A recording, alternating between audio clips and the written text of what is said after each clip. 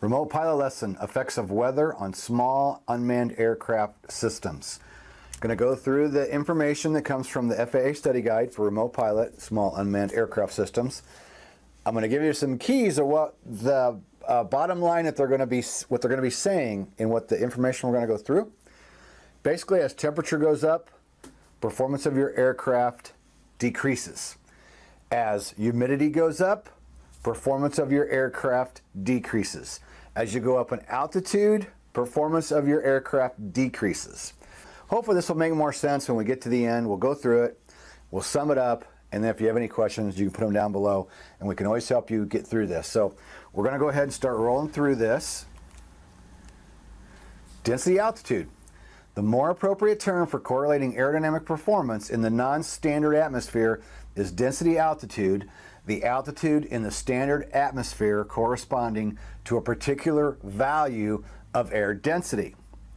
As the density of the air increases, which it comes out as lower density altitude, aircraft performance increases. Okay, so as the air density increases, you have lower density altitude, performance increases, which almost sounds contradictory to what I just told you in the beginning, but trust me, it makes sense once you get to the end of this. Conversely, as air density decreases, higher density altitude, aircraft performance decreases.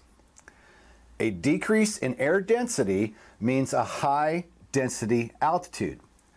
An increase in air density means a lower density altitude. Density altitude has a direct effect on aircraft performance. Air density is affected by changes in altitude, temperature, and humidity, which is what I mentioned in the beginning. High density altitude refers to thin air, while low density altitude refers to dense air. The conditions that result in a high density altitude are high elevations, low atmospheric pressures, high temperatures, high humidity, or some combination of these factors together. Lower elevations, high atmospheric pressure, low temperatures, and low humidity are more indicative of low density altitude. Effects of pressure on density.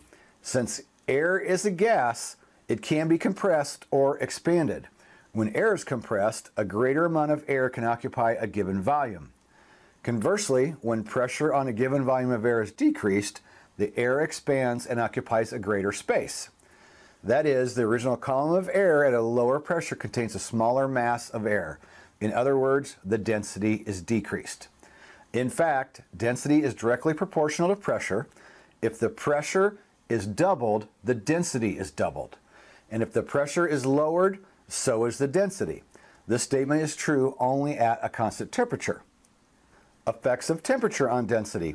Increasing the temperature of a substance decreases its density. Conversely, decreasing the temperature increases the density. Thus, the density of air varies inversely with temperature. This statement is true only at a constant pressure. Effects of pressure on density. In the atmosphere, both temperature and pressure decrease with altitude and have conflicting effects upon density. However, the fairly rapid drop in pressure as altitude is increased usually has the dominant effect. Hence, pilots can expect the density altitude to decrease with altitude. The preceding paragraphs are based on the presupposition of perfectly dry air.